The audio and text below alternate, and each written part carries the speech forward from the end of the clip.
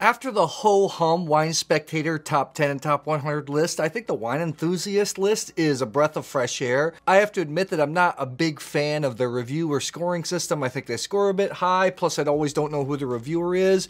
But I have to give it to this list. When I go over this list, these are wines that I'm interested in. You're not going to see me talk about a lot of Cabernet Sauvignon, American Chardonnay, or Pinot Noir. Let's go with number 100, the Silk Road 2016 Reserve Saperavi, $50.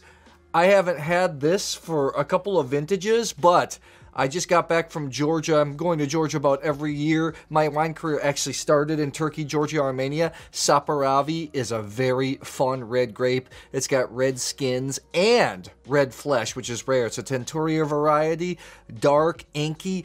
Georgian wines, the quality has really taken a leap over the last 10 years, but Saperavi was always pretty good. That means only now that the top Saperavis I think are outstanding.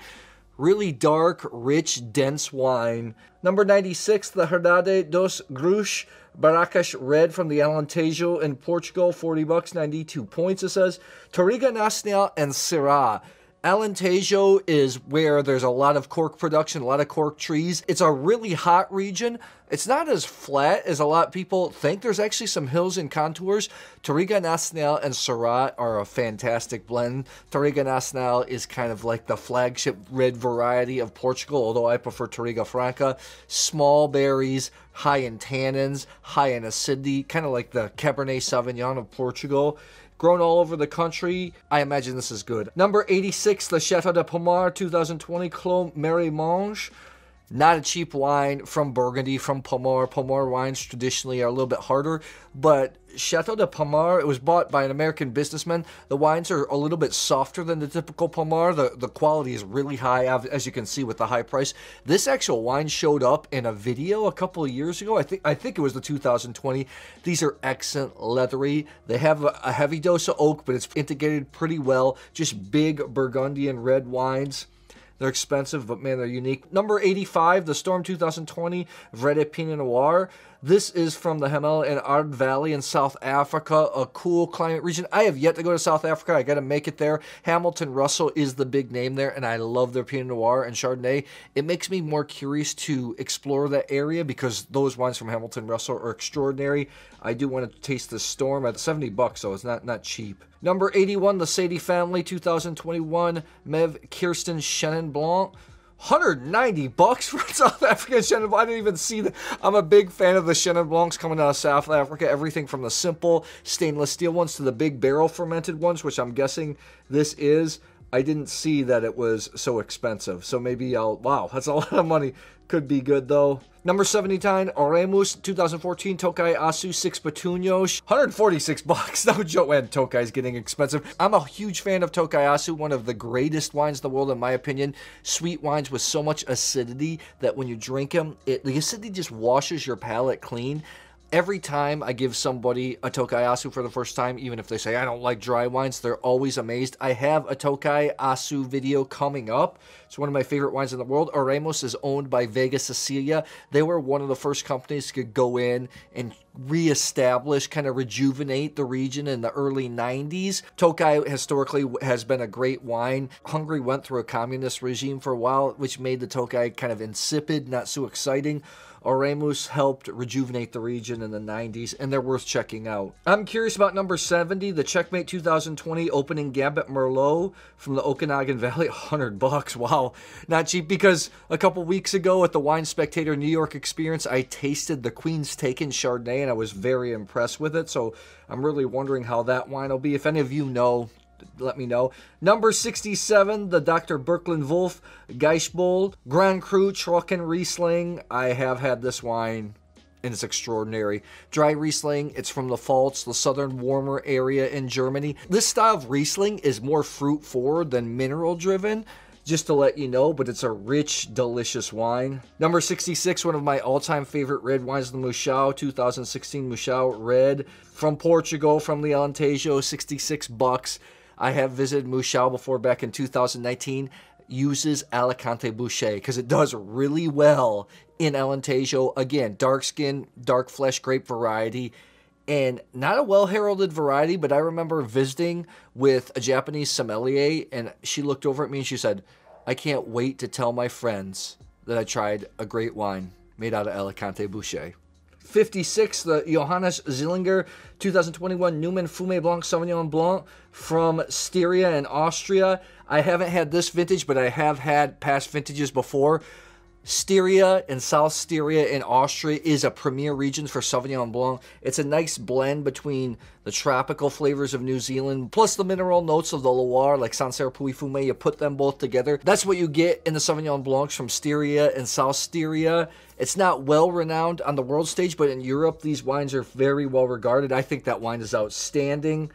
Number 50, the Fattoria Le Pupille 2020 Poggio Valente Red, $50, 95 points. This is 100% Sangiovese from Maremma in Tuscany, one of my favorite Sangiovese-based wines in all of Italy.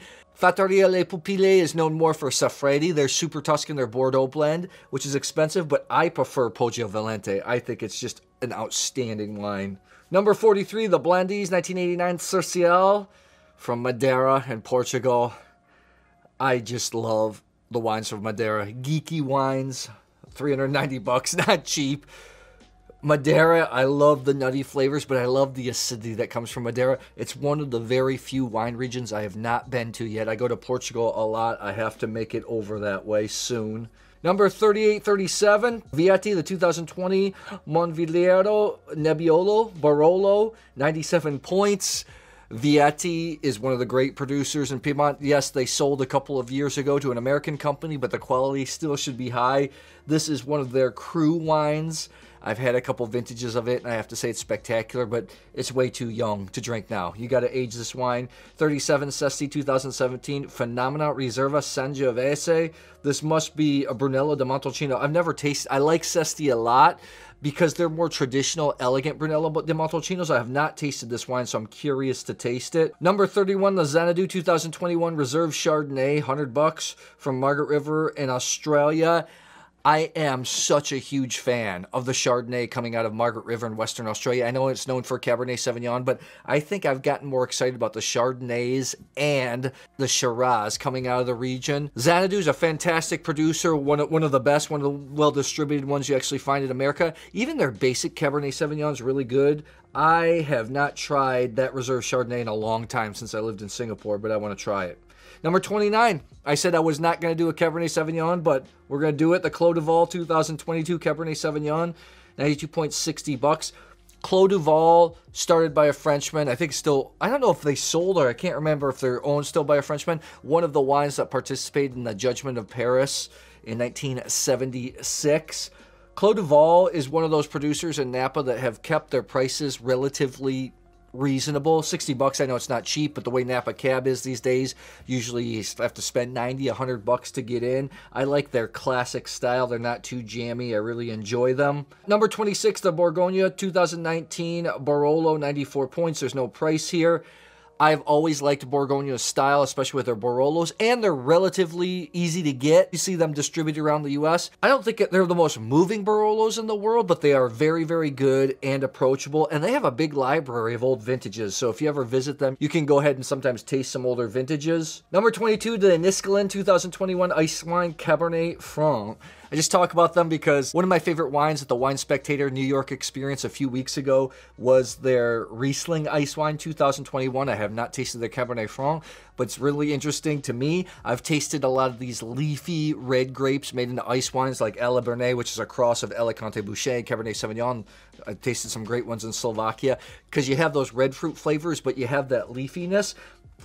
Number 21, I guess I am going to go with a California Pinot, the Chenin 2021 Wild King Vineyard Pinot Noir, $97.60. Chenin is one of these classic producers in Santa Barbara County. Understated, plenty of fruit, yet their wines are fairly affordable, with the way that U.S. Pinot Noir is going. Number 17, I don't want this wine, the Vega Sicilia 2019 Macan from Rioja, $120. I love Rioja to death. I've never liked this wine. I know it's a partnership, I think, between the Rothschild family and Vega Siciliana. It, to me, just doesn't taste like Rioja. It tastes like kind of big Bordeaux or Napa Cab. That's just, to my taste, you know, whatever. Number 12, good on Wine Enthusiast, the Medici Ermete 2022 Fermento Lambrusco Rifermentario in Bottiglia Lambrusco di Silbara. 94 points, 29 bucks. So this is a Lambrusco that's made with a second fermentation like champagne. Dry Lambruscos are really the way to go. They are so delicious. They're not the most complex wine in the world. They're just super delicious. And 29 bucks is a way to get in. I'll never forget when I took a sabbatical from chiropractic practice and started traveling around the world. For an anniversary present, I took my parents for the first couple weeks. Not wine drinkers, but I remember in Emilia-Romagna, I put down a bottle of Lambrusco, and my mother, who only drinks Pepsi, my goodness, yeah. Anyways, I left and took a nap, and she came back, and she was all tipsy because she drank the entire bottle of Lambrusco because she didn't know it was alcohol, and she said, "This is better than Pepsi," and she was all tipsy. Lambrusco is just plain out delicious. Everybody's gonna like it. I haven't tried that one, but I want to. Number 10, the Vos Felix 2022 Heytesbury Chardonnay. That's gonna show up in a future video. I shot it earlier in the year. I just haven't gotten around to releasing it yet, but man, it's a good wine. I was really impressed. Number 9, the Domaine du Pégou 2019 Cuvée Reserve Red from Châteauneuf du Pape.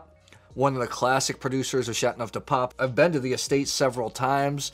Laurence is fantastic, and it's just a bready, leathery, more traditional French wine. Not everybody loves it, but I like that style a lot. Of the rest of the top 10, I'm not super excited about the rest of them, but I do think you should check out the Castello di Nieve, number 5, 2019, Santo Stefano Barbaresco Riserva for 80 bucks. Santo Stefano is one of the legendary vineyards in Barbaresco. In fact, the Bruno Giacosa Santo Stefano is, I've had it before, is super expensive, but a way to get in on this vineyard for 80 bucks, especially because 2019 Barbaresco's Barolos to me are just spellbinding.